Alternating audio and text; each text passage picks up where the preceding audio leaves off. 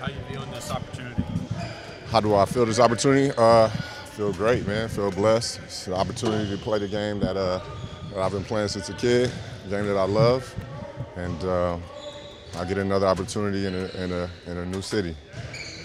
Is this do you view it as a better situation than where you're coming from?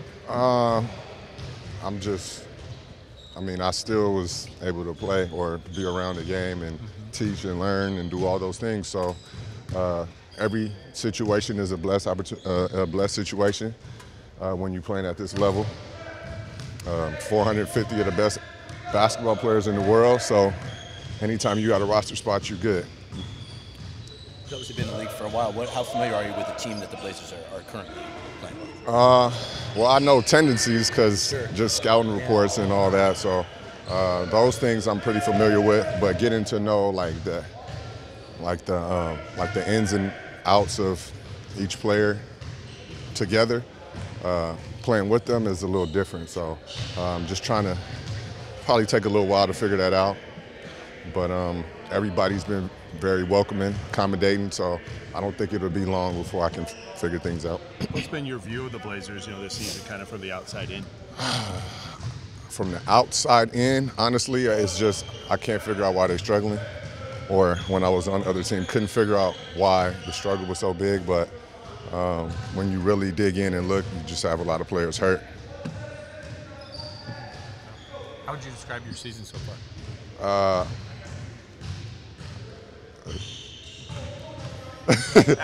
My season so far, it's just, I guess, just here, just being there. I wouldn't call it great, wouldn't call it terrible, but it's just a season. You talk about kind of mentorship. How do you view yourself at this point in your career, I guess? Because that was kind of one of the first things you mentioned. In Sacramento, that was part of my role is trying to help the younger guys come along that didn't have that much experience. But this is a different situation, so my role will probably change again. What do you think it will be? What are they telling you? Play defense, shoot threes, do what I can to help this team win. That's I guess that's my new role. Coach Stotts likes to shoot threes, so you must be happy about that, right? I'm happy anytime I'm on the court. So whether I'm shooting the ball, playing defense, anything I can do to help the team win, that's what I try to do to the best of my abilities. So I'm not one to complain about shots, not one to complain about touches or any of that. I just play. They talk a lot about, I think the expectation is you'll probably come in and start right away. Is that your expectation? And I know a lot of times guys say they don't care, but a lot of other guys say that everyone wants to start. Well, of course you want to start. Yeah. And he did tell me I was coming to start. Most of my career in the NBA, I've been a starter. So that's kind of like what I'm used to. Well, and that was different in Sacramento. Because it was an adjustment period. Yeah. It was an adjustment, but when I got an opportunity to play extended minutes, I felt like I found a rhythm a little bit, and everything was cool. So just looking to get out here tomorrow and shoot around, learn the scouting report, learn what we do here, and get to it. Did you say Neil told you that, or Coach told you that? Yeah, the coach told me. Yeah, coach. Do you think it'll give you a chance to have more of a rhythm here, being in the starting lineup versus coming off the bench? I think so. More opportunity, a little bit more rhythm when you're playing heavy minutes. So I think it will be, to I guess media and fans, it would be a better opportunity or more opportunity. What's your reaction when you heard that you've been traded here? I didn't have a reaction. Oh, you know what? But once I did think about it, I was thinking like, dang, I hope nobody's still pissed at me for.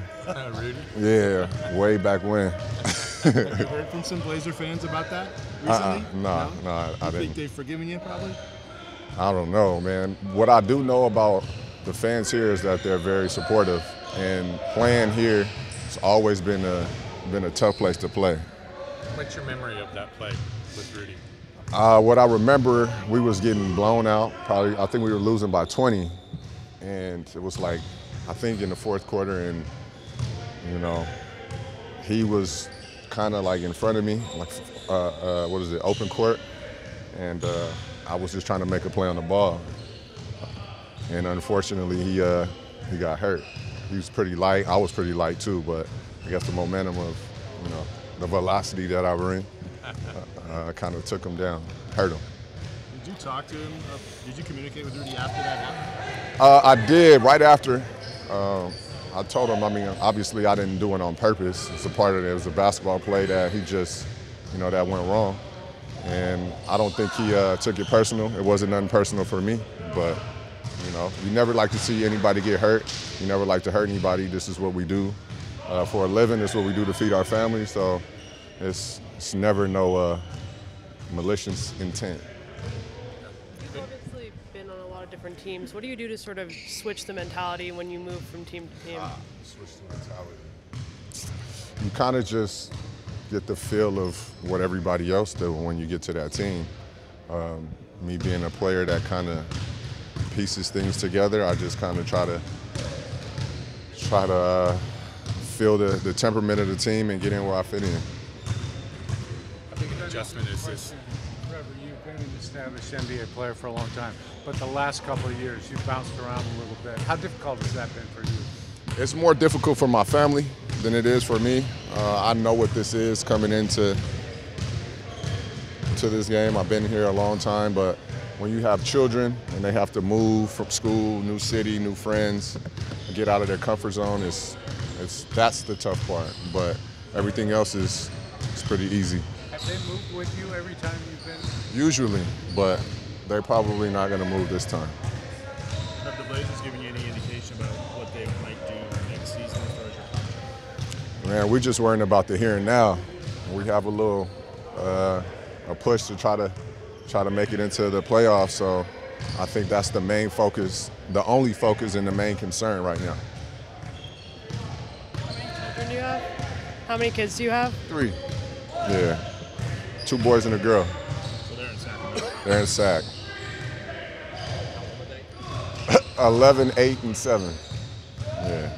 So they're meeting people or meeting kids, finding friends, have their little routines and all that. So don't want to disrupt that right now in the middle of the school year.